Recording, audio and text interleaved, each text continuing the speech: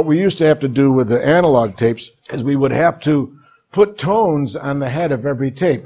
We would have to put 1,000 cycles to align your meter, then 100 cycles to align the low frequencies, and 12,000 cycles or 10,000 or 15, whatever, to align the high frequencies. And then you go into a panel where the electronics are in your tape recorder, and on the circuit boards, you first of all have to align the playback electronics to a tape that's made in a laboratory.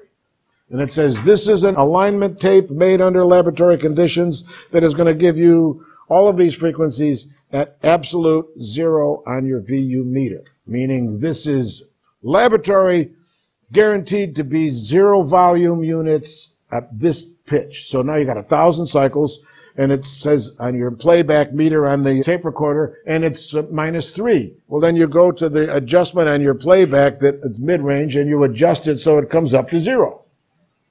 And now you read your 100 cycle tone, and it's +2. You go to your low frequency adjust on your playback electronics and cut it back 2 decibels so that it's 0. So you have to go through all the frequencies and line your playback electronics.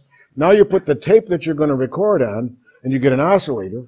And now you're going to select 1,000 cycles, and you're going to record 1,000 cycles. And when you're monitoring playback, that better equal 1,000 cycles. And if it doesn't, you go to the record electronics and you boost mid-range until it equals 1,000 cycles. So now you've first aligned your playback head so that you know that the playback of that machine is aligned with industry standard. And then you align your record electronics so you know that this machine is recording stuff and playing it back at that level. Now your machine is aligned, and you had to do that every day because the heat puts them out of line. And that was the analog thing.